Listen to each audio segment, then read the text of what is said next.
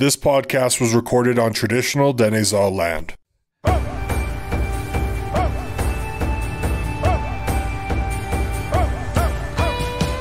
Hello and welcome to Before the Peace. I'm your hostess with the mostest, Jenna Moreland, and I'm here with my co-host and producer of the podcast, Trey Lapashinsky. Greetings, friends. I am back on this podcast for the first time in a minute, and this is actually going to be my last podcast.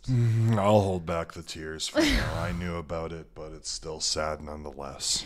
Yeah, but I will be back intermittently. We'll see, depending on schedules and all that, but it was this podcast in particular I was really looking forward to, so I'm happy and really grateful that I was able to be a part of this one.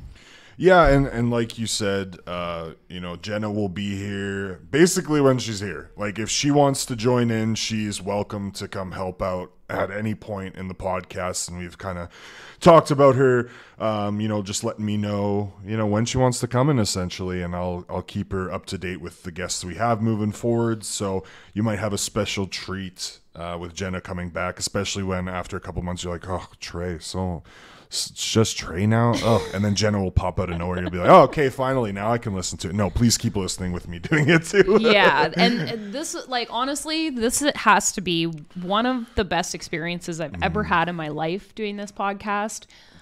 I'm so grateful for all the experiences that I got to be a part of, and I'm just so excited that you get to keep doing this. So, yeah. It's been very impactful for both Jenna and I, and I've said this before. Jenna's one of my best friends here in Fort St. John, and we grew pretty close pretty fast. And I think one of the main reasons to that is not only her bugging me to come over and hang out, but it's also the podcast. And, she was a big part of kickstarting it, and I just kind of jumped on board and helped out in any way I could. And now it's become our baby. So it's sad to see Jenna leave, but we'll be good. I swear I will take care of this baby that is ours. Yeah, you will. Now, moving into today's episode, we had Martiall Pitts and Brittany Puttick both speaking on the connection between their identities, such as their Indigenous heritage, their gender, their sexuality, and their respective journeys. We also get an insight into terms regarding the LGBTQ+. We talk about the resources in Fort St. John, and we also talk about how the city has kind of moved to being a little bit more diverse and an inclusive city. Obviously, there is still more progress to be made. We talk about kind of the comparison to major centers like Edmonton and Vancouver. Will we ever get to those levels? Probably not, based off population, but it seems with the resources we have and the people that we have in the city, we're kind of moving in that direction. So we have a great talk there. Honestly, this episode was, I've loved every single episode, and Same. Of course we're going to say that we're biased. But this episode for me was a big learning experience. It's a very special one. Yeah, it's a very special one.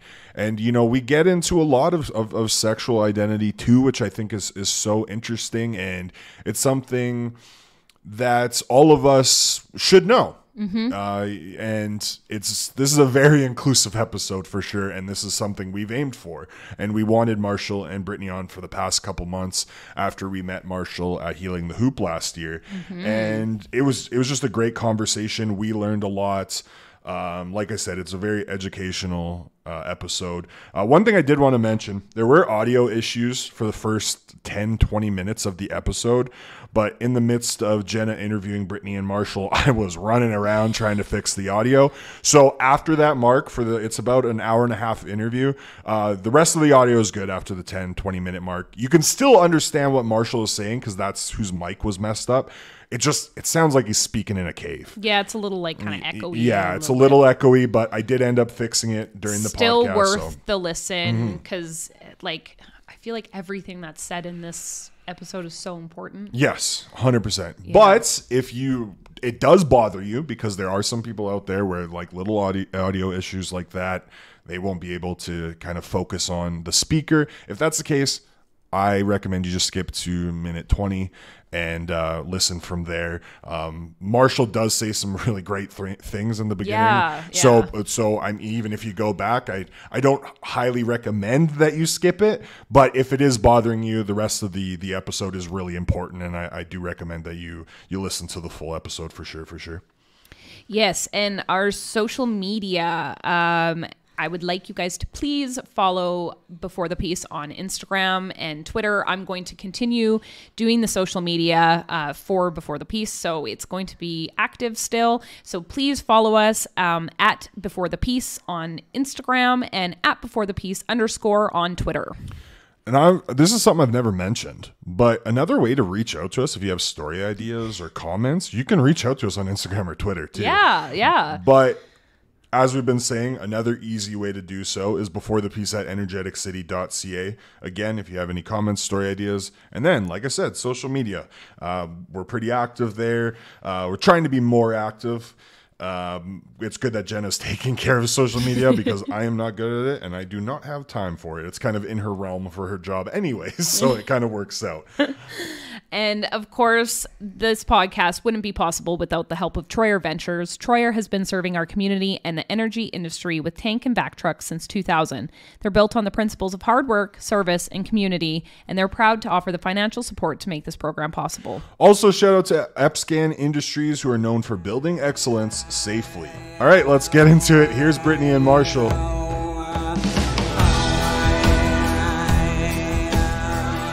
So this is the first time that we've had more than one guest on Before the Piece. So why don't you guys just introduce yourselves so people can get to know your voices a little bit? My name is Brittany Puttick. That's my English name. My Indigenous name is Wabi Manigankwe. I was born and raised here in Fort St. John. My traditional territory is over in Manitoba. My family went through the 60 scoop and residential school. So I was born and raised over here with my non-Indigenous family. So my life, especially my adult life, has been a process of reconnecting with my Indigenous family and my Indigenous culture. But I am an Anishinaabe. Okay, very cool. Is that okay? I'm not going to go into questions yet. I have so many. Hold on. Okay, now Martiall, you go ahead. Yeah, who wouldn't want to follow that? Yeah.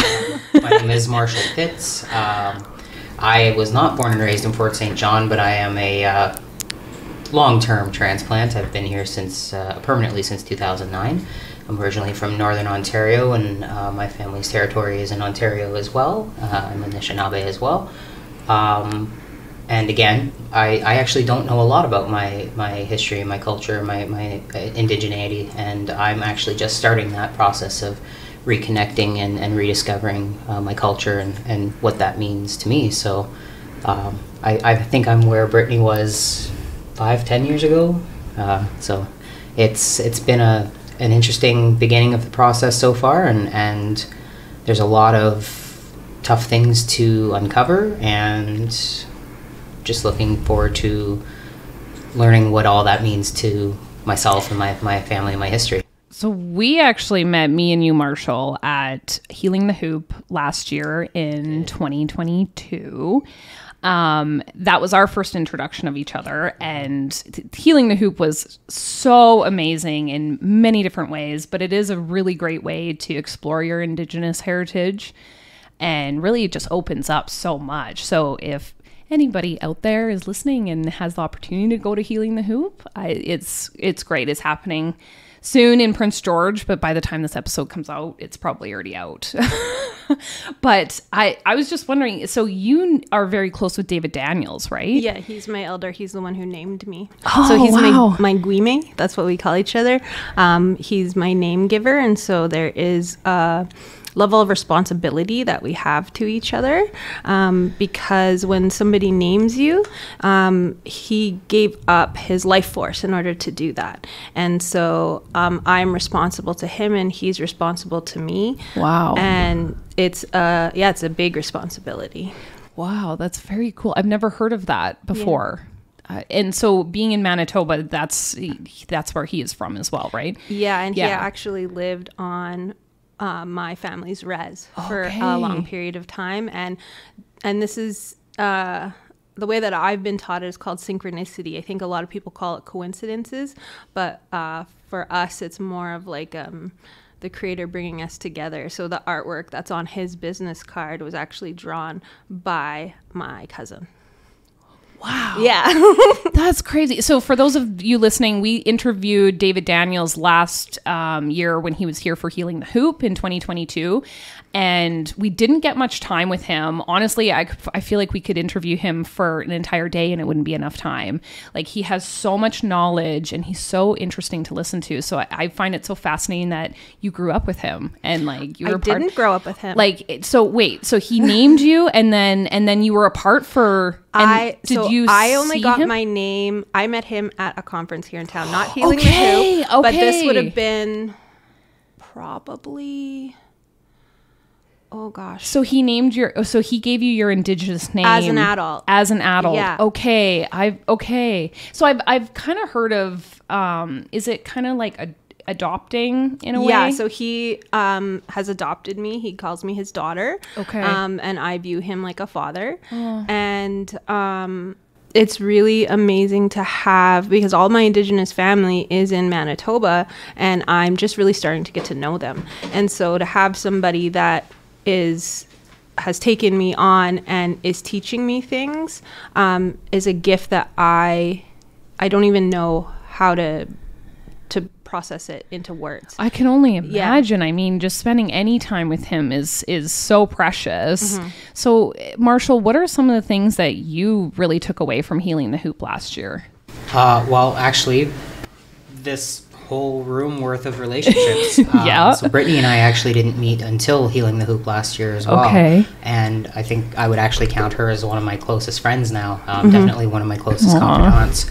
And just that level of support, knowing that I'm not the only one out there who knows virtually nothing about where they come from other than bits and pieces that mom might have told you, sort of thing. Mm-hmm.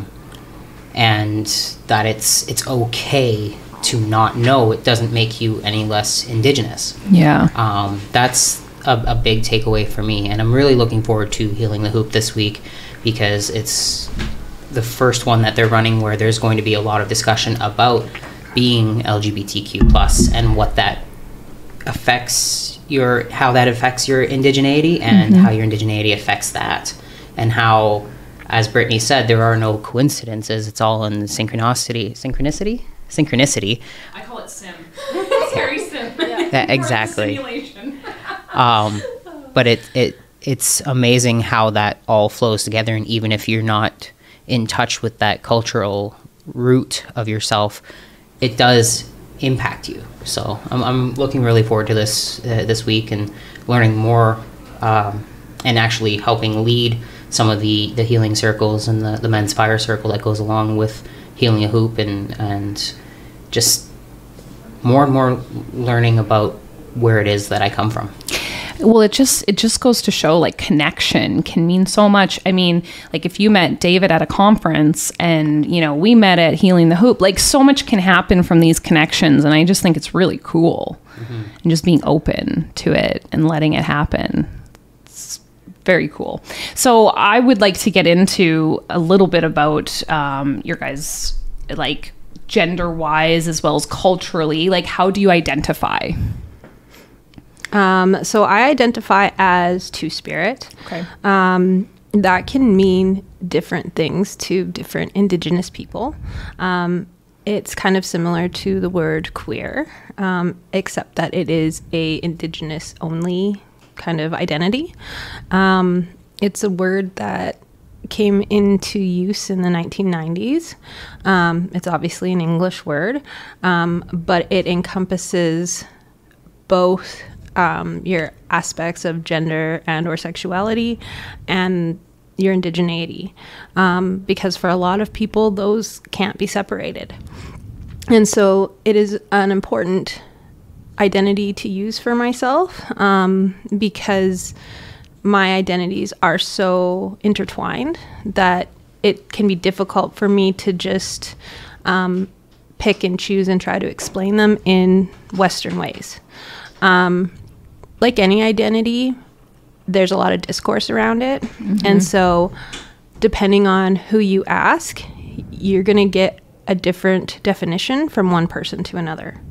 There are going to be some people who say that you can't use that, term two-spirit unless you are gender nonconforming or trans. There's going to be other people who can say, no, you can use that as long as you're not straight, and other people who don't really care. So you said that two-spirited didn't become a thing until like the 90s, but this term in like Indigenous cultures was used for many, many years, right? Two-spirit as the term itself is modern. The concept itself is ancient. Okay. So each culture has its own gender system, and that is, like I said, different to each culture. So I don't want to speak on cultures that aren't my own, but some may have as many as 5 or 7 genders. And different gender roles. And along with those gender roles come specific cultural roles and expectations. And because of things like residential school and colonization, a lot of those roles have been, I don't want to say lost, but have been stigmatized. And so there are people nowadays who say that, we've never had trans people, we've never had gay people, we've never had, this and that, and it just simply isn't true. Because trans people, gay people, queer people in general have always been here. And so for me, that is part of the reason why it is so important that I do identify as two-spirit. However, there are other people who are going to say that you shouldn't use the term two-spirit unless you have your community-specific cultural role that comes along with your gender identity. So that could mean like what does that mean? Like knowledge keepers? Yeah. So in a lot of communities, their specific two-spirit roles may include things like taking care of the children or specific ceremony roles. And for someone like me who is just starting to reconnect, I don't have that knowledge yet. And there are other people who may not be interested in carrying that role specific in their community. And I think that for me, it's very important that even though I do not have that cultural role in my community, my traditional community, that I still am able to identify as two-spirit. So I personally am one of those people who are like, oh, you're Native, you're queer, whether you're trans or not, then you can identify as two-spirit. So that's why it's important to me. It's a very complex identity, and you're going to get different answers from one person to another. But I wish people could just identify with whatever they wanted and not have all these rules attached to it. Like, you can only identify as this if you're this or whatever. I don't know. Is that naive to say? No, I don't think it's naive. I think that when it comes to matters of identity, people hold it so close to their heart that there seems to be a lot of policing that comes along with it. And I think the other part of it is when it comes to Indigenous things in general, there is an aspect of, people call it gatekeeping. Outsiders call it gatekeeping. But for us, it's not necessarily a matter of gatekeeping.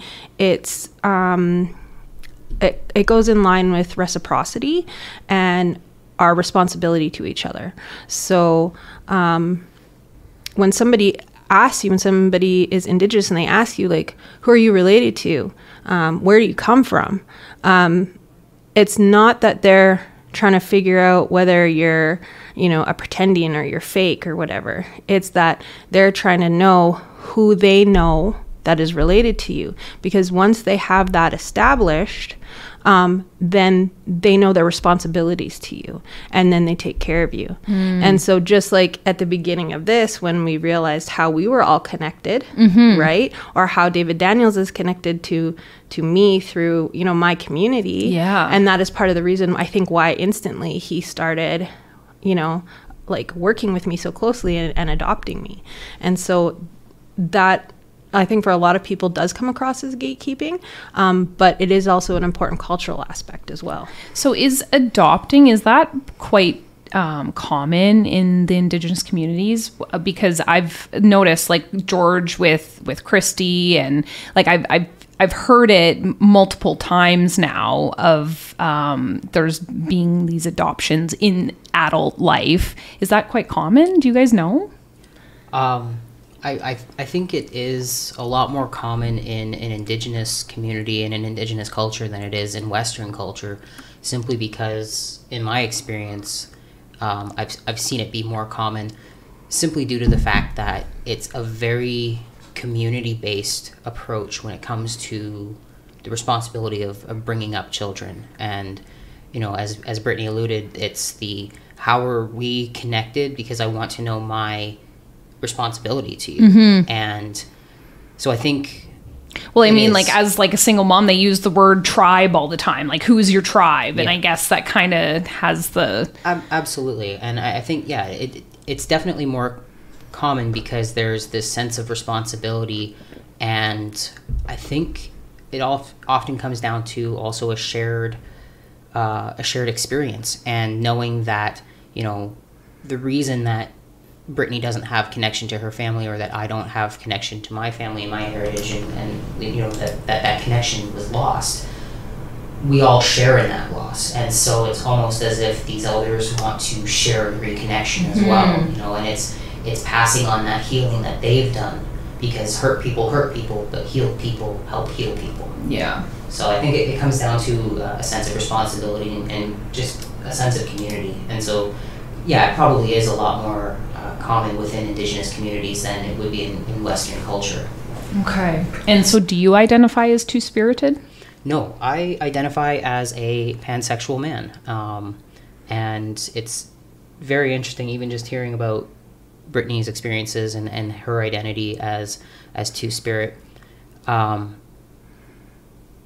It's, for me, my culture and my identity have been somewhat separate, simply because of the fact that I don't know what I don't know. And my being pansexual and a man is very innate. It's always been very core to my central being. However, I don't know if that's part of my cultural background, or if that's just simply due to my spirit and my soul. It could be a combination of both, and I think it absolutely is. It's just I don't know how to consider that at this moment. So no, I identify as a pansexual man, and for me that's always come down to, honestly, the role that I want to play in people's lives. When people ask, well, how do you know? I said, well, when I think about who I want to be when I'm in a relationship, I want to do those things and fill those roles as a loving, protective husband would protect his partner. I want to have those experiences as a father to my son, and how I'm with my partner, I want to have those experiences as a man would with his partner. Not, and again, well, what does that look like? What are things that are inherently men versus women? It's hard to say, but I've just always known that when I am with a partner, I want to be their boyfriend. I want to be their husband. I want to be somebody's father. I want to be somebody's brother. And those roles that somebody with that term or name or pronoun would fill, to me, in my life, that's what I want to be for those people. So I've always it's been very inherent, and it's really interesting. So now I'm wondering how much of my just my ancestral DNA is steering the ship when I don't even realize it. Yeah. So for our listeners, what does pansexual mean? Yeah, so pansexual, it's kind of funny because I actually originally in high school came out as bisexual, thinking, well, I'm not exclusively attracted to men, I'm not exclusively attracted to women. And that was good enough. At least then I could date who it was that was in front of me that I had a connection with. But as more and more time passed and there were more gender expressions, more information came forward. So bi obviously has the procedure of being two, and it can be kind of exclusionary for a lot of people, because if you think, well, and you hear it a lot, there's only two genders. Well, no, there's not. There's many. Well, there's only two sexes. Okay, well, what about intersex people? And right off the hop, you disprove this binary of there's one or the other. And so for me, that's where bisexuality didn't quite fit. Mm-hmm. And so when you move into other terms, when you look at the root of it, pan, it means, like there's the Pan-African continent, there's the Pan-Asian continent, and that just means it's traversing multiple. So it's more than two, but not all-encompassing. And that for me is where I feel comfortable at this moment identifying, is that I am attracted to multiple gender expressions and sexes and combinations thereof. And that's how I identify it. There are some people who say, well, you're either straight, bi, or pan. There are some people who say, well, no, there's actually one thing above pan, which is omni, which would mean all. And that's where we get into a lot of... Yeah, like how does that differ from pan then? So bi would be two. Yeah. Pan would be more than two, but not all combinations thereof. And omni would be literally any combination of sex and gender identity. Oh, okay. So whether it be a trans man who has not had surgery, a trans woman who's not had surgery, non-binary, gender fluid, cisgender men and women, whatever the case may be, they don't feel that there's a limit on who they could be sexually and romantically attracted to, whereas a pan person might feel that there are limits. And then there are some people who, like when I came out as bi, I was like, oh, that's good enough, I can be who I want to be with. And then the term pan came about and I went, oh, okay, that is actually more representation of what I feel. And so omni is just, I think in the last 5 years really become a circulated term, and I'm not quite sure if I'm ready for yet another identity shift. Yeah. So I think at this point I'm comfortable with pan. Yeah. And as I do more soul searching, I think at the end of the day for me it's just I'm Martiall and I'm a human, and I am interested in the human experience. I don't like the idea of putting a limit on who it is I could be with, because there are 8 billion people on this world, and I think it's naive to think that to think that you've met every combination of human being. So I just like to remain open to the idea of human connection. So being Indigenous and then queer on top of that, I mean, they're two very, it's very, marginalized, very, and so combining those two, it can probably be confusing, but then also I don't know what the right word is. Do you know what I'm trying to say? Yeah, because I was going to have a similar question. So, here we are sharing a mic again. So basically what I was going to ask is, and I think this is where Jenna was going, I just kind of wanted to start with myself. Like, I didn't really start to look at my cultural identity being Métis until the last year. After Healing the Hoop is when I took it very seriously. And for me, that's been hard, really doing that soul searching. Mm-hmm. With you guys having, being in two separate marginalized groups and those identities and searching for, how stressful is that? Like, what kind of weight does that hold in your mind? Because I can't imagine coming from my side of things, which just seems so small in comparison. That's hard to answer, because I don't think it's something that we just like walk around on day to day, like thinking about how queer am I? Yeah. How Indigenous am I? yeah, how do these things intersect in my life But and it make might- things it harder? It must come up. Oh, definitely. In situations Yeah. quite frequently. Yeah, I mean, there's definitely situations where in Indigenous spaces where, especially because of colonization, where homophobia and transphobia exists and comes out, and you don't necessarily feel comfortable, especially as somebody who's reconnecting, who already maybe doesn't feel comfortable. That's a whole nother thing. And then in queer spaces where it can predominantly be non-native people, and you know, something comes up, or you know, there's a certain topic or issue, and it all of a sudden really hits you, like how much you really, even though these are supposed to be your people, your community, you really are different. And so that feeling of being different can come up. But yeah, that topic of intersectionality is very layered, and it can come up again and again in different scenarios and with people that you feel should be your people, right? And it just depends on the topic at hand, I've found in my personal experience. And do you feel more acceptance with more the Indigenous people than you do with just everybody else? Is there more of an understanding, I guess, is my question? Because I'm just so curious, because Two-Spirited obviously goes back very far, and to me it almost seems like there was more acceptance, and this was more talked about, I guess you could say, for many, many years prior to it becoming, you know, in the 90s what it was.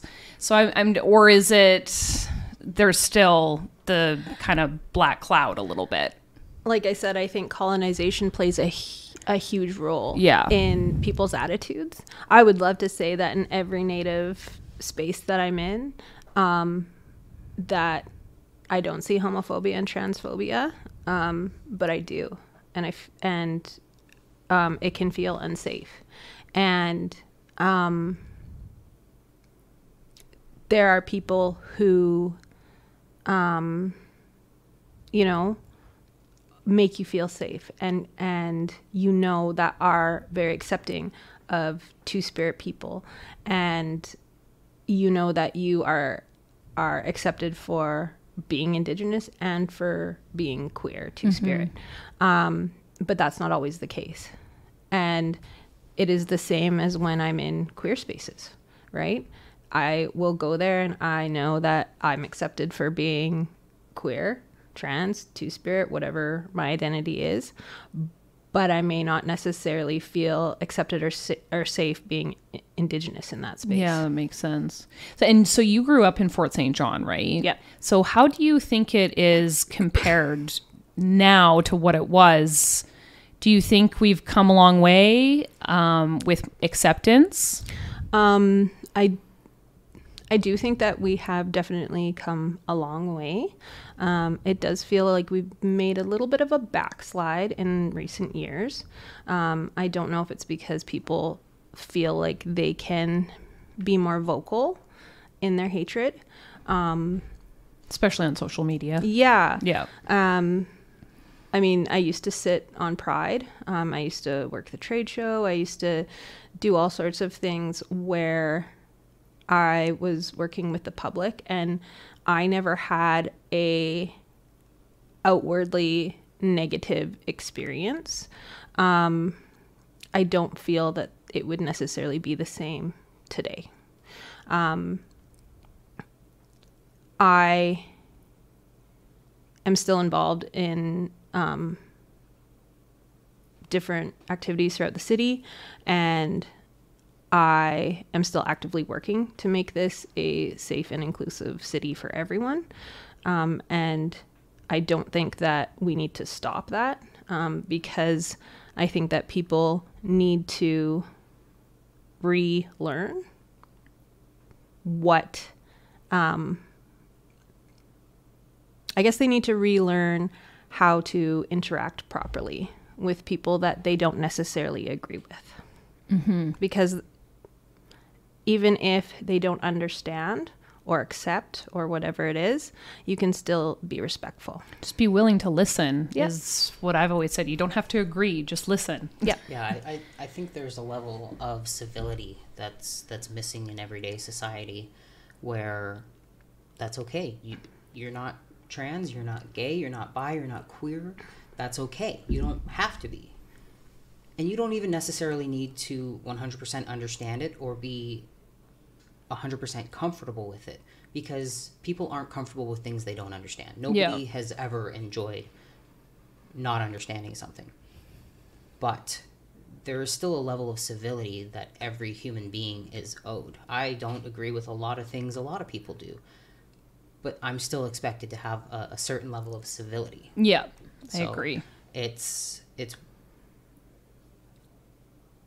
again, it's having to relearn, as Brittany said, learning how to interact with people in a respectful manner, and saying I don't agree with that. Okay, you're saying you don't agree with somebody's core existence and fundamental identity. Well, that sucks, but okay, you don't agree with it. Let's unpack that. Mm-hmm. Why don't you agree with it? And as long as they're able to have a civil discussion and maybe be open to learning something, I can work with that. But it's the idea that... My way or the highway. Exactly. Yeah. No, I don't need to learn anything because I know everything. And it's... Or that's how they were taught growing up, so that's the end-all be-all, what they were taught. Mm-hmm. Right? Exactly. Yeah. And I think a lot of that comes with diversity. Like, you can probably speak on this, Trey. Like, Fort St. John has become much more diverse over the years than it used to be. I mean, when I first moved here, it was pretty much all white. Yeah. And so but it's nice having that diversity. Like, because didn't you write an article on this? Well, we did an investigative article basically on racism in the city, and just as you guys were talking, the biggest thing, and I've done my own separate research specifically with Black Lives Matter, and it's just an issue that's really close to home for me. I was born and raised in Edmonton, Clairview, very multicultural community. Mm-hmm. So when I first moved out of Edmonton for my career in Lloydminster, and then here, it was a shock for me, right? Oh, yes. And so we were doing this story, and one of the biggest things that I learned is there's the micro racism and there's the macro racism, and I think the same thing goes with homophobia, transphobia, things like that, where the microaggressions are like things that almost just come out of them that they might not even think about it, right? They might just make some comments that are very much racist or homophobic or transphobic, but they don't think about it. You think of like TV shows. Yep. I bet you can find some homophobic or transphobic remarks in Friends, Big Bang Theory, things like that, just based off the time, right? Absolutely. But what I've seen is, I think it seems like there has been a backslide in Fort St. John, as Brittany was mentioning. But what I like to see is these little small things, such as Taffy, Pride making more of an impact in the community and coming out more. That wasn't supposed to be a joke, but there it is. But love it. And so I think we're far behind the major centers, but being born and raised here, do you think this little progress that's being made is good enough, and that it will, expand in the near future? Like, hopefully we go through in the next couple of years, a big boost, maybe with more people coming to the city with that kind of mindset of like being open to everyone. Like, what are your guys' thoughts on that within the diversity and things? I know that's a big question to unpack, but what is the first thing that came to your head as I'm talking about this? Yeah, it's funny you mentioned those micro aggressions or micro comments, and somebody asked me actually on Saturday, well, what is your opinion on the the multiple personalities. And we were talking about, you know, the LGBTQ community. I said, I'm sorry, multiple personalities? We were talking about the queer community. How did we get onto the psychoanalysis of you know, like being diagnosed with like DID? What? And so, you know, he said, well, you know, the we's and the they's and the that. And I'm like, oh, they, them. Oh. He's like, yeah. Oh. I was like, okay, so why did you say multiple identities? And he's like, and, you know, he's a 60-year-old man. He's got a very kind heart. But again, it's not something that he would have ever had to think of, that might not be an appropriate way to phrase that. And so I kind of, you know, I chuckle it off. And I said, okay, well, why did you phrase it? Like, he said, well, isn't they, them? Like, that's multiple. I said, well, somebody left their wallet here. I hope they come back to get it.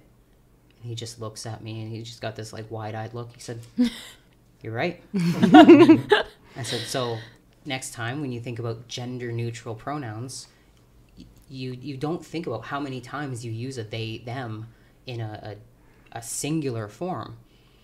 And it's almost as soon as this topic of, well, my pronouns are they, them, and people suddenly, well, those are multiple. They forget about all the thousands of times they've used they or them in a neutral, singular phrase. And so it's just one of those things that he didn't even think about. And luckily, he has a very kind heart, and so he was very accepting of the fact that he's like, you're right, I was wrong. Okay, moving on. And, like, you know, and he worked it into his head. And we were talking about those things of, you know, what you can do to be more inclusive just in the way you speak. And so he said, well, what about, you know, when you're talking to a group of people and you say the ladies program, you know, you're talking to a men's club and you say the ladies program. I said, you know, that's obviously an assumption. You're assuming every man in that room is heterosexual and has a wife or a female partner, or a partner that may even be female but doesn't necessarily go by lady. They may be gender neutral. And he said, so what should we say? I said, the partners program, you know, or the plus ones. What are you doing for the plus ones? I said, there are, you know, the sweeties, the honeys. You can say almost anything besides the wives. And I think, yes, since 2009, you know, I've been coming out to Fort St. John since 2006. It has definitely become much more inclusive. You know, the first Pride Walk that happened, my wife and I were there, and it was nerve-wracking. She said, you know, are we safe? I said, I don't know, but we're going to go anyway. And we went. And year after year, it becomes a little less of a worry, but unfortunately, it's still in the back of a lot of people's heads, and that's not necessarily a great thing. It's not a great thing, but it's not necessarily an uncommon thing. I'm sure if you spoke to a lot of people who were there, they'd be thinking the same thing. Or as soon as you pointed out to them, they wonder, yeah, you know, were we safe? We were safe, but was that a guarantee? And, you know, it has come a long way, but I think we've got a long way to go. But progress is progress. Do I think we'll ever get to the point of Vancouver? I'm not sure. And it's also not a safe assumption to say that homophobia and transphobia don't exist in larger cities like that. Yeah. There's just more diversity and more education. Yeah. I think that we have definitely come a long ways. Back when I graduated, which was a while ago now, pretty much anybody who was out moved away.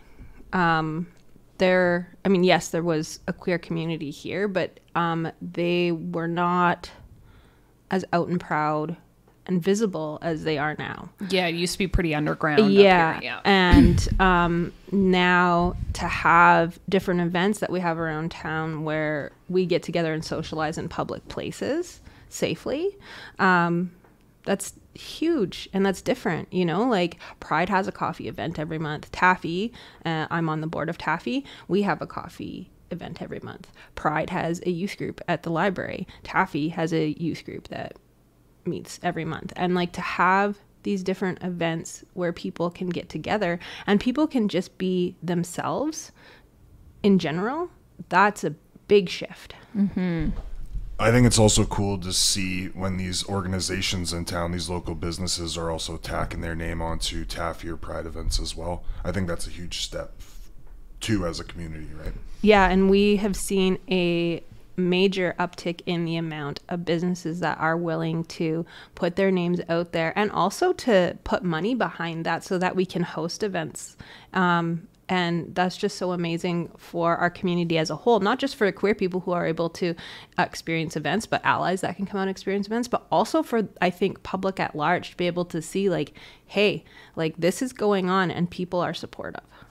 I just wonder what things are going to be like, 20 years from now. Like, I'm just so curious. Like, so what are some of the resources available out there? Are there a lot or there not much? Specifically here in town? Yeah. So Pride is here in town and they do have some resources. I think they have a list of resources. Taffy is here in town, relatively new, do have some resources, but are hoping to offer things specifically like gender affirming gear, and, different things that will help trans people feel more comfortable to be themselves. I know that there are different organizations around town that offer not just gender affirming care, but safe spaces for queer people. Taffy has a phone line, don't they?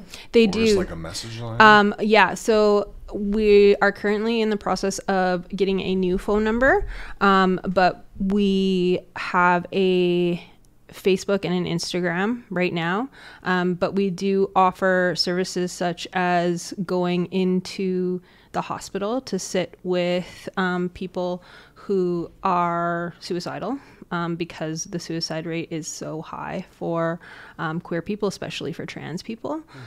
So, offering different services that are on the ground in order to keep our community safe. I just think Taffy is such a beautiful thing because, I know someone who's very close to it as well, and was kind of there once it sparked as an idea and turned into the group, and now you're offering services like these. That is, you're talking about 20 years, Jenna, with people residents doing things like this and starting organizations and having resources like this.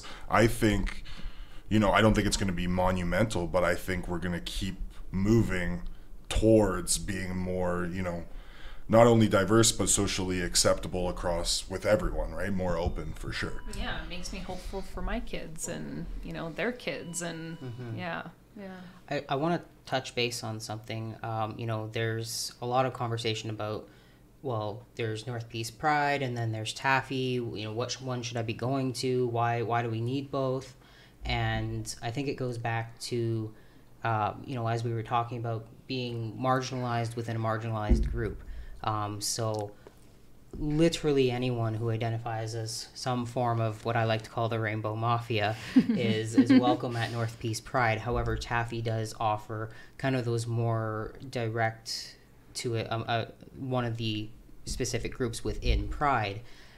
Those resources are more directed towards specific issues that they would have. So as Brittany mentioned, gender affirming care. If you are a cisgender gay man, you don't really need access to resources in terms of gender affirming gear or help acquiring gender affirming care. So this is more of a streamlined, focused group that can offer those little added touches, and especially within a group of people who get it.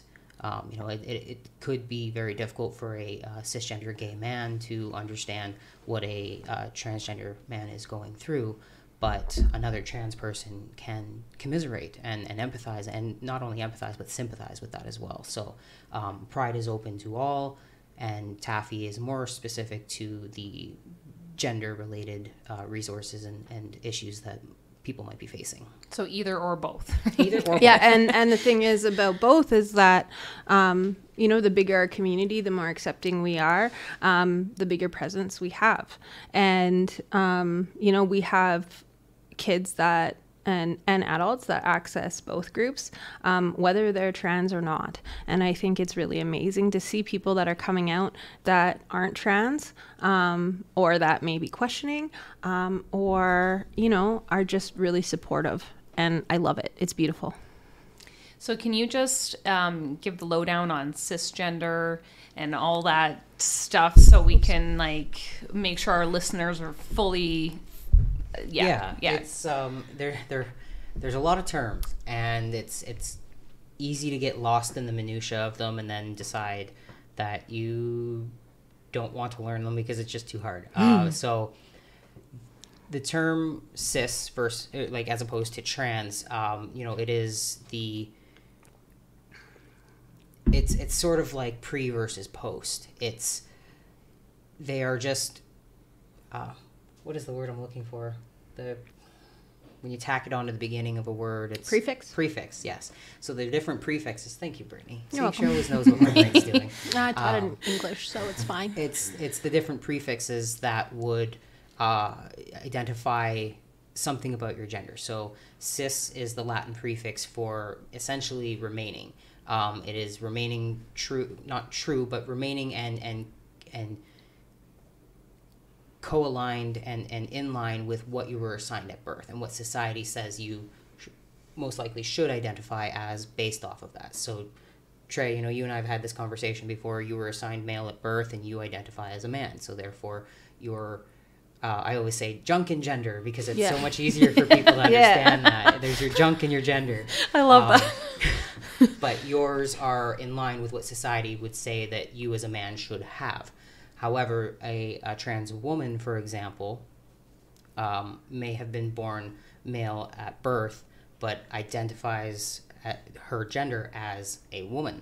So trans meaning having traversed or changed or have varied from the associated norm, quote unquote. So it's essentially stating that you do not identify as trans. It's kind of it's one of those terms that, you know, it's people go, oh, I'm straight. Well, that's your sexuality. Yes. Yeah. that you can be straight all you want, but your gender is very different. So it's there's your junk, there's your gender, and then there's your sexuality.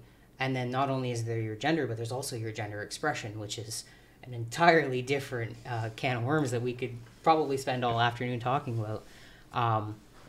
But yeah, essentially I always tell people, do you understand the difference between heterosexual and homosexual? And they said, yeah, one's straight, one's gay. I said, yep, that's essentially, you're right. Cisgender as opposed to transgender is, one is their gender is congruent with what society says they should be as opposed to in relation to what they were assigned at birth in terms of their sex, and transgender is that their gender differs from what society says they should be based off of their sex that they were assigned at birth. So gotcha. When I first learned the term cisgender, you know, obviously I knew that trans people existed. I did not realize that I fell under the trans umbrella at that time. But when I first learned it, I was like, why do cis people need a label? Like that's just normal. God, you're such a gatekeeper. Not realizing, because we were talking about microaggressions and how inadvertent they can be. And that's the thing, is that I always viewed myself as a trans ally and would never knowingly hurt my trans friends.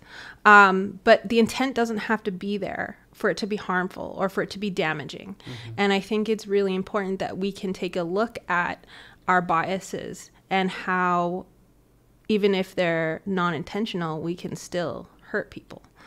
So should I be using that would I say I'm a cis female then? You can just say cis woman. Cis woman? Yep. Cis woman. Now, hang on. Do you identify as a woman? Yes. Okay, so yes, you would be a cisgender or cisgender woman or a bisexual cis woman. Yeah. Okay. Interesting. Mm-hmm. So I guess I'm just wondering, by me using the word cis, that would imply more of being an ally. Yeah. Anyway. Yeah, and Okay. that's the To same. trans people. Yeah, Yes. it's the same thing as when people use their pronouns, even if they're cis, right? By adding she, her, Yeah. for example, to your email signature, Yeah. that just makes it more normal for everyone to do it, right? So there are small things that people can do Yep. to be more of an Absolutely. ally. yes. Okay. I like that. Yeah. But going back to what Martiall said a while ago about, his journey from bisexual to possibly omnisexual. Right now it's pan. Yeah. I Yeah. think any more shifts right now? I have no more room for shifts. But It's interesting because I first came out as bi, and that is currently, I guess, what I identify as. I usually use just queer, because to me that means not straight. But for me, because I am gender non-conforming, non-binary, whatever term I guess fits for today, bi still works for me, because for me it's not two genders, it's my gender and other genders. So yeah, it's still two, but it's not man woman. I see. Yeah. Gosh, it's so interesting. I think ultimately it's important to note that, if you know one bisexual person, you know one bisexual Yeah. person. So how, yourself, Jenna, as you said, you're bisexual, what that means to you is probably very different than what it means to Brittany. I think the only sexuality that you can really say that's what that means is heterosexual and homosexual, because it's in the prefix of the word hetero. I want to be with somebody who is of the opposite sex. Homo, meaning homogeneous, the same. I want to be with somebody who is of the same sex. Other than that, I think, bisexual, pansexual, demisexual, all of these things, these prefixes mean very different things to the individual who's identifying with that. And it goes right back to Brittany being two-spirit. What that means to Brittany is very different than what it would mean to another person from even another cultural, another Indigenous community, or even another person from her own community. Yeah. So it's all very personal, and it's how you are and who you love, and that's ultimately what people need to understand. Well, going off of that, actually, before we had the recording, when we met last week and just had a chat, one thing that stuck with me that sounds like a basic sentiment, but it rings so true, is not comparing yourself to others, which is essentially what you said in the situation. But I think you can also look at it from those that are being discriminatory, or, those microaggressions that they're not thinking about. And then when you call them out on it, they're like, oh, well, no, I didn't. It's maybe because they have a different mindset and they're trying to compare themselves to you and how they were brought up compared to another individual. Is that fair to say? Yeah, I think, I always tell people, I will answer any and all questions that you have, provided you're coming at it from a respectful and wanting to, a respectful standpoint and wanting to learn. But I always preface it with, but understand, this is just my journey. This is my experience, and my answer, it might be completely and totally different than somebody, another pansexual man's response. He being pansexual, people think, oh, it's anybody and everybody. I said, well, no, I still have preferences. I still, I still have, certain people that I look at and go, yes, you are definitely my type. And that's the same in any case, whether you're heterosexual, homosexual, pansexual, it doesn't matter. It comes down to everybody has their aesthetic preferences. Yeah, if you ugly, you ugly. Yeah, exactly. But, so my being pansexual, yes, I can be attracted to multiple different gender and sex, combinations of gender and sex. But I obviously have a preference, whereas another pansexual man might have a completely and totally different preference. It's just like if you and your brother are both heterosexual and you like them short and blonde-haired and feisty, and he wants tall, dark-haired and meek, well, that's, neither of you were wrong. Oh, you're a bad heterosexual. It's just... Meek, really? Meek? Well, no, let's face it, nobody likes meek. Nobody likes meek. Ew, brunette.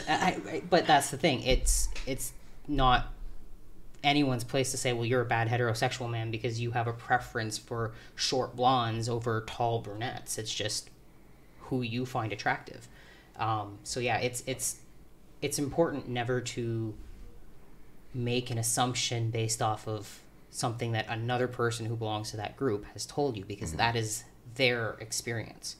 Not every trans or queer person has had violent experiences, and some have, and some might have not yet, and that's a horrible thing to think about, that that could be coming, or it might never happen. But to assume that every member of the LGBTQ community has had these experiences is also not correct. So it's just never assuming that somebody's experience is going to be identical to another person's. I think the same is to be said for when people ask for what's the Indigenous perspective on this. I don't know. I can't speak for every Indigenous person that's ever been alive. I can speak from my experience. They're like, well, you have a Native Studies degree. Yeah, I spent, a couple years learning this at school, but I still can only speak from my experience as somebody who is reconnecting, as somebody, who grew up in territory that is not my own, that still has to learn, on land that isn't my own, that is somebody who is mixed, right? All of these things play into who I am, and that is my perspective. So I was listening to Malcolm Gladwell has a podcast out about Will and Grace, and how there's basically this kind of theory of when Will and Grace first started, it was 25% of the people watching were okay with gay marriage, and then by the end of Will and Grace it was 50%. And it talks about how we were all kind of forced to watch the same thing because that was the only thing on Thursday nights. You watch Friends, and then Will and Grace came on right after, and everybody was just watching it, and it was almost like we were forced to see what other people were doing, even though we weren't. But now it's like you only see what you're interested in. It doesn't force you to look beyond. So when you were on the bus in the 90s, you could be sitting next to somebody and after the Cheers finale and they watched it too. You knew that they watched it. Everybody was watching the same thing.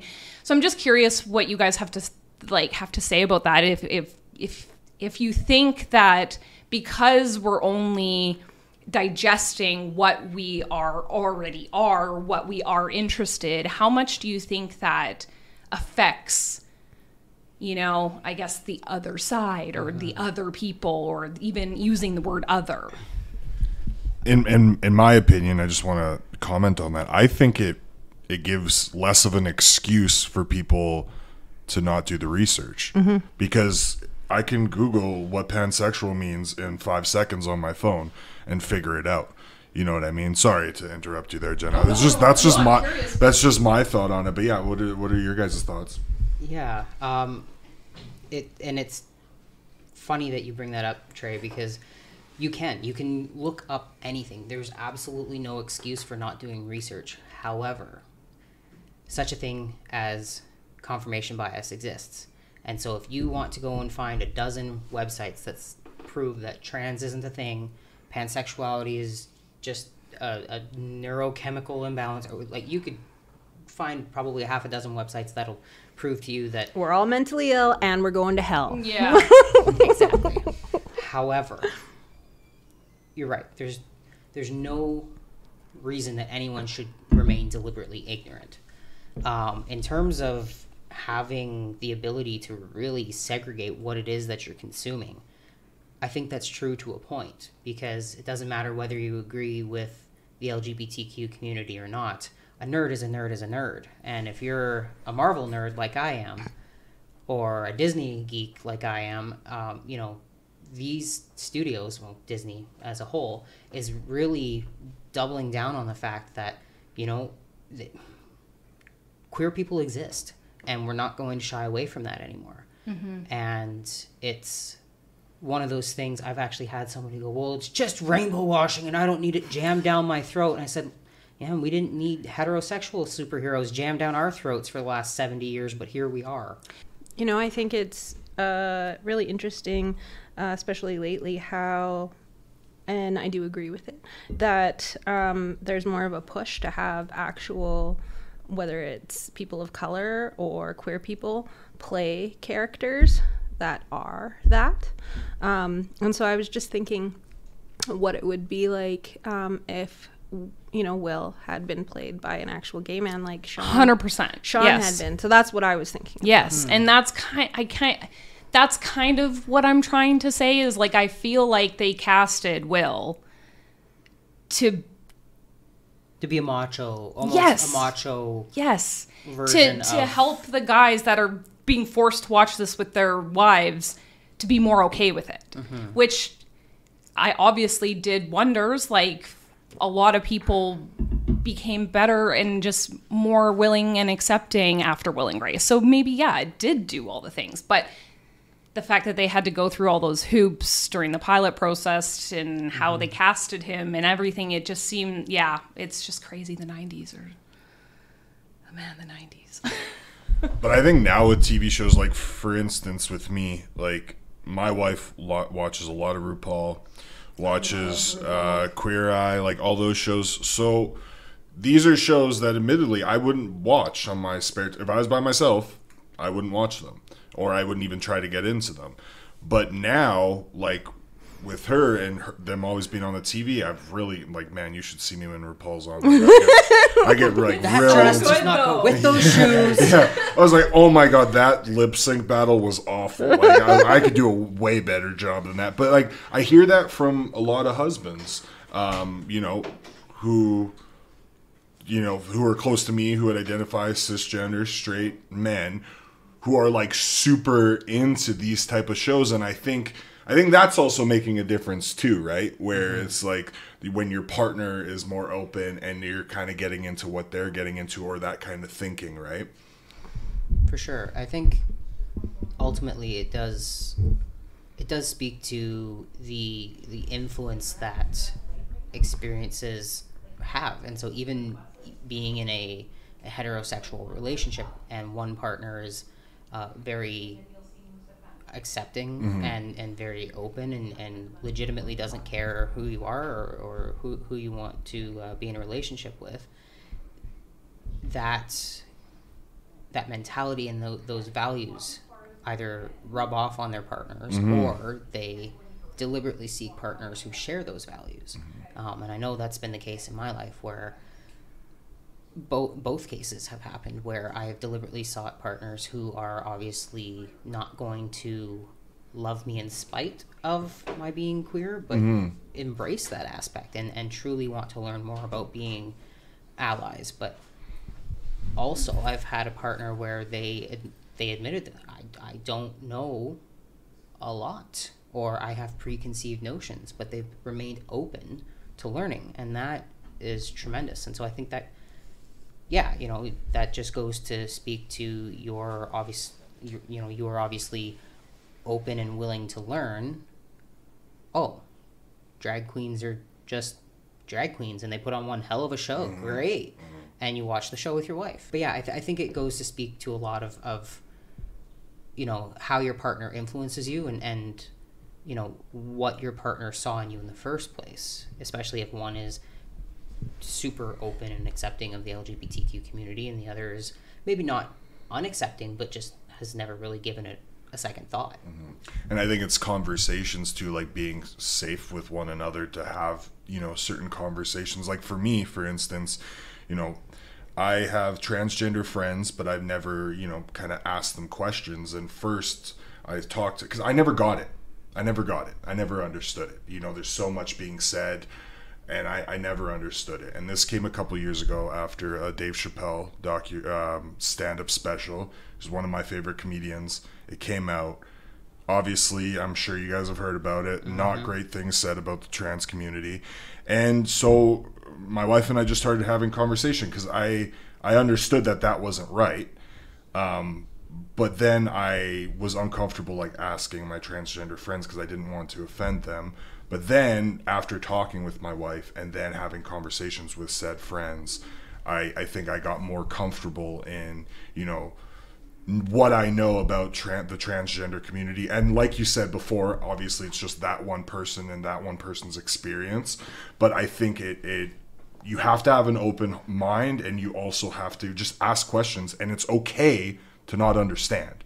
But I don't think being aggressive about it and making transphobic comments and things like that are also linked, or homophobic comments are also, well, they are and they aren't, are linked with, you know, not knowing. Because some people will say that their aggression is because they're not knowing, or they will say that it's not because. Is that confusing, or does that make sense? I get it. I think it's kind of like all across the board that way. It definitely is the case often where people will use, well, I didn't know any better, as an excuse, but then also a justification, and or a reason to make those jokes, you know.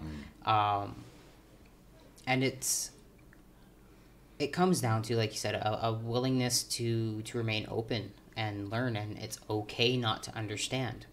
I also think it's really difficult in both, you know, bringing back in the indigeneity. I think it's really difficult for people to understand something that they've never experienced. So, you know, you hear it in both communities, people who don't belong to those communities. Well, how long does it take to get over? Or why do you need another term? Why do you get a parade? And I said, well, it's incredibly difficult to understand. We're not trying to elevate ourselves saying, oh, we queer people are so much better than the cisgender straight people. But, you know, I actually got asked, well, how come there's not a straight pride day? I said, every day is straight pride day. You never get asked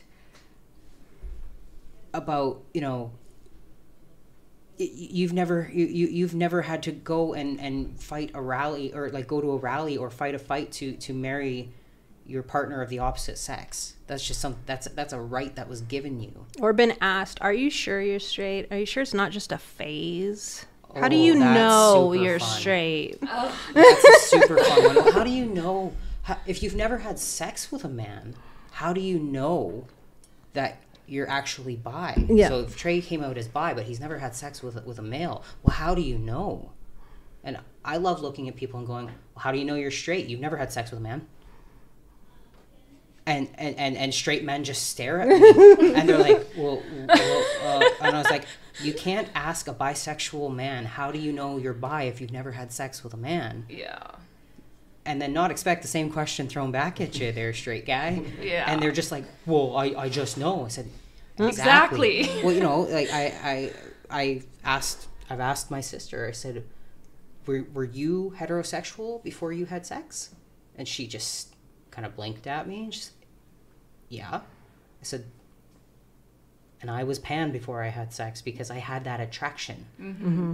So it's really coming down to, you know, it's okay not to understand. It's okay to not know what you don't know, but you have to remain open to learning. I think it's those scary things. to ask questions. Yes. I think it can be scary because, like, it's like, how do you even phrase it? Because you don't want to offend anybody, and so I do think people kind of get caught in their own head a little bit. Yeah, definitely. Absolutely. I think people get so worried about offending other people and like putting their foot in their mouth and all the time. Yeah, saying the wrong thing. But in my experience, like as a reconnecting person, I have never had an experience where another Indigenous person has ever rebuffed me, has ever been awful to me about what I don't know. I find that as long as you are coming with an open heart and an open mind and are being honest about your intentions, and honestly just being like, I don't know. Like, I just want to understand. That's going to be your biggest help. On the on the other hand, it's also important to recognize that there are certain aspects that are going to be closed, right? When it comes to like ceremonies or certain knowledge. And within, you know, let's say like the trans community, there's going to be certain parts of it that are not your business, right? Like it is not your business what that person has between their legs, whether they're going to have surgery, whether they're going to be on hormones, unless they offer that to you, right? And some people don't recognize, like, because somebody is out as trans, they think that their whole life is open to be picked apart and to be asked, and there is no boundaries. And it's like, well, like, would you ask like a normal, like everyday stranger that you don't know? Like, would you ask anybody else that? I always equate it, you know, and it's usually either cisgender heterosexual men or non-heterosexual cisgender women who ask a lot of questions. And I always equate it, so, you know, I'm always very open about my being queer, and I always say I have 4 questions, you know, respect my right to say that I'm not going to answer that, or that I'm not comfortable answering that. Don't ask it just to be ignorant. Don't shout it across a crowded room. You'd think I wouldn't have to have that rule, but here we are. And just because you're uncomfortable with my answer doesn't make it any less valid. Yes. Oh. But the number one question I usually get is you know, one that I won't answer. And so I always look at people and I go, okay, Jenna, would it be appropriate for me to ask, did you breastfeed your daughter? Did you have a natural birth? Yeah. You know, it's awkward. It's so personal. Yeah, no, it's so personal. Never ask that of a cisgender person, of something between their legs or their breasts or anything. So mom to mom, we might have that conversation. Yeah, Absolutely. I would be a little bit more, for sure. The topic was already broached. You were talking about, you know, when mine was younger, et cetera, et cetera. But we're also of the same community. Exactly. Right? If I just came up to Jenna without knowing her and asked her those things, Yeah, that's weird. you should probably So, phone Jenna, the police. did you at that tear? point. That's a creepy individual. But that is the only way that I can usually get people who are To fully understand. Yeah. Exactly. So yeah. it is of that level of intimacy that you're assuming that someone who is trans or gender nonconforming is going to answer these questions to you. And again, going back to, you know, certain aspects of indigeneity, and there being certain ceremonies that are closed, it would be the equivalent of me asking any I can't even think of a question that would be so personal, you know, within a family unit, to say, you know, who's the disciplinarian? Well, some people will be like, oh, that doesn't bother me. Okay, that doesn't bother you, but some couples, some families might be very uncomfortable admitting which one. Well, it just goes with the everybody is ends. having their own experience. Exactly. Everybody's got their own stuff to deal with. You don't want to have to just get so personal with everything. And it's very, very difficult to explain it to people who, like I said, have never really had those experiences, because, you know, with indigeneity or being a member of the queer community, you know, if you ask a trans person, well, what was your birth name? Well, first off, they might not really appreciate the term birth name. To them, that's a dead name. And each individual trans person is probably going to have a different feeling on either one of those words. And then, you know, I usually get a cisgender woman who goes, well, I'd tell you my maiden name. I said, well, that's not the same thing, is it? Because your maiden name and your married name is a representation, hopefully, if you're still with them, of the love and commitment that you made to your partner, and the fact that you're a family and you've taken their name. It's a celebratory thing. Your dead name or your birth name, however you choose to refer to it as, is a representation of somebody who was not you. Mm-hmm. Of that time when people looked at you as, you know, as wearing a costume, mm-hmm. and not being your authentic self, and said it's not the same thing. You're comparing apples and oranges. Yes, they're both fruit. Yes, they're both names, but we're not talking about the same thing here. Yeah. So I think it's nice that people are willing to try and draw on their own experiences to understand, but that only goes so far. And when you're using it as an excuse to try and get information that you feel entitled to, whether it's about somebody's queer identity or their Indigenous identity, that's not okay.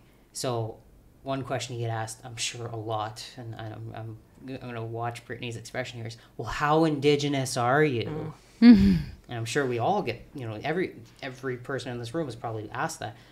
And, I think people just assume I'm not, is what happens. I don't have any, but by asking that, it's not the same. People go, well, I mean, I've got a Scottish last name and I'm okay telling you I'm 25%. I said, that's not the same thing, though. Yeah. Because you're not looking to use it to nullify someone's identity. Exactly. But also because I think oftentimes people think your indigeneity is simply your race. But it's not. It's your race, it's your religion, it's your culture, it's your entire identity. So that would be as if you said to, a fictitious woman named Susie, okay, Susie, you're no longer a cisgender heterosexual woman who is a Protestant who grew up in Scotland. You are now this other thing that we're going to tell you are. And when you try and say, no, I'm Susie, we're going to go, but how much of a Susie are you? It's not just taking away somebody's racial, their racial identity or their cultural, it is taking away everything. And going into that, it also, especially for Brittany, as she's mentioned, those two are very intertwined, the sexuality and her indigeneity. Whereas for a Western, white Anglo-Saxon Protestant woman named Susie, those things are just pieces of the pie that make up Susie. So this has been a really great conversation, but we're kind of hitting that time limit. But we'd like to ask the same question to all of our guests. So I'll ask each of you, what does reconciliation mean to you? We've gotten so many different kinds of answers, so I'm curious.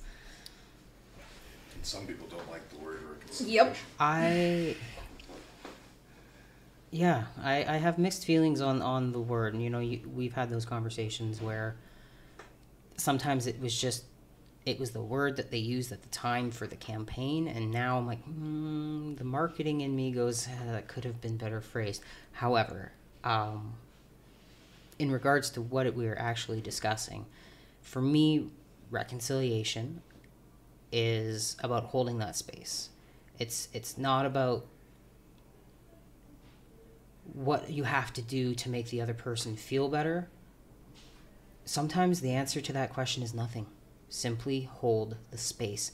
You don't have to do anything. You don't have to run around trying to do for them. You need to listen and hold that space. And if you're going to do anything, let it be something that's done that they have expressed the need for. I think, when we hear reconciliation, we think about making up. And it goes, oh, please forgive me, I'll do anything. And that's, sometimes you don't have to do anything. You just need to hold space for them to have their feelings and then make an effort to be better going forward and ensure that doesn't happen again. It's not about doing something to make up for it. It's holding that space to let the feelings be had and then moving forward and endeavoring not to repeat the issue for me. I think that reconciliation has become a bit of a buzzword. And in some ways it can cause people to tune out, which is really unfortunate. I can see that. Yeah. Which is unfortunate because I think it can be a really powerful word as long as there is action behind it. And I think that it needs to be an action-filled word. I think that it needs to be about moving forward together. It needs to be about recognizing things that we have been through together, and honoring that pain, because without doing so, you can't move forward in a healthy way. I think that it also means that everybody needs to understand what it means to be an ally, and how to better behave in ways that are in line with that. So, for example, like we talked about today, that means learning your hidden or implicit bias and how that comes out in how you treat people, how you talk to people, and in those microaggressions, right? Those things are a great example of how to enact reconciliation in your everyday life. I like that. It's kind of like Christie's reconciliation. Yes. That's what she said. And I love that. And see, therein lies the don't go out and try and do something until you hear from the people who actually know. Because I think oftentimes, like you said, people tune out. It's a buzzword. And they think, oh, okay, I'm going to do something. And usually that doing something requires just paying a check and making people go away, because they've tuned out, and that's just the cost of doing business now. But holding that space and learning what it is that needs to be done first is important, and then moving forward, endeavoring not to repeat the issues. So learning those biases and learning how. I don't necessarily think it's a do. I think it's a being for me. You can go out and endeavor to be better. Doing seems like it's very on display as an action. Look, I'm doing this. I can see where you're coming. I don't necessarily forgive me. I'll do anything. Well, those are just words, and those actions without the actual intent behind them of actually endeavoring to be better. So as long as it's not performative, right? Exactly. Yeah, I get it. So if you're going to do anything, endeavor to go out and do better by being more educated and being an ally, and that starts with holding space for me. For me, that's where it starts. I think people like to fix things. And it's like, just fix yourself. Start there, yeah. Work Start on with yourself. your issues, yeah. eh? And then reconciliation will come. Yeah. Yeah. Well, thank you guys so much for having this conversation. I know it's it's not exactly easy to talk on these subjects, and so thank you very much for doing this with us today, and we appreciate it. I think this is one of the most impactful episodes we've had, and it's not even released yet. So thank you guys so much. Just even for me, what I learned and just hearing you guys speak from your own perspectives and your identities and how life is for you and your journeys is wonderful. So thank you guys for coming on. Yeah. I appreciate it. Thank you so much for having us. I think it's amazing that you guys are providing a platform like this for different voices. And I think you guys are doing amazing work. Oh, thank you. I appreciate that. There was some reticence on my part. I wasn't sure exactly what I was walking into, but you guys just made it such a safe space. And I think, like Brittany said, you're holding, you're providing this platform, and in that act, you are doing that part of reconciliation, and you're holding that space for important voices. So, yeah, I appreciate it. Oh. Yeah, I'm gonna cry. We're done. That's enough.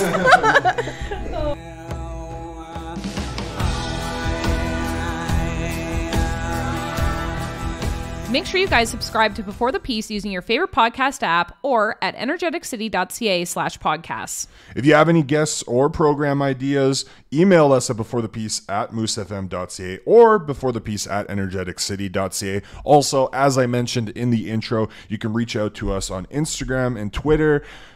Jenna, what are the usernames again? Because I forgot. At Before the Piece on Instagram and at @BeforeThePiece_ on Twitter. And that's why I'm going to be sad that she's leaving, because she remembers these things. Thanks, guys.